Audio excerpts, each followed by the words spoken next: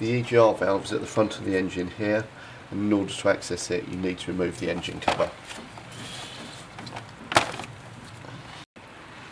So you can see the important section is here, this pipe that goes down to the exhaust, and that's where we add the blanking plate in.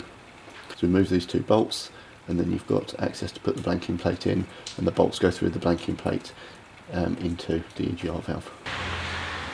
In order to remove these bolts you need an M10 spline.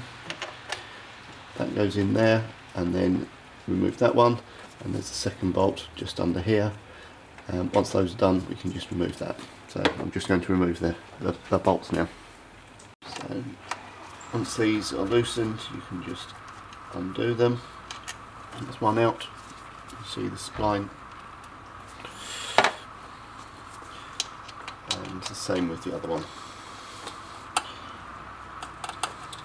What I've actually just done here is this module just unclips from the bar there, which just gives a little bit more extra access.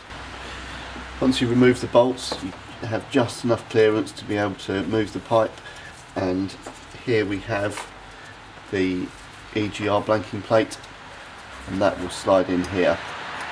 What I've also made sure is that the gasket sits on the EGR valve side, not the exhaust side, and that again just squeeze in there and we can then retighten the bolts.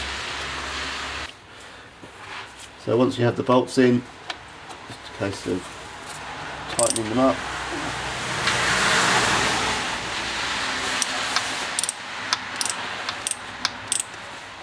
Just clamping it onto the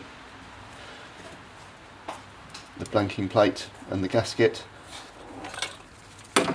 and just put the clip back in place as well. So the engine cover is now refitted, the EGR blanking plate is in place. All now is to drive the car and see the difference it makes.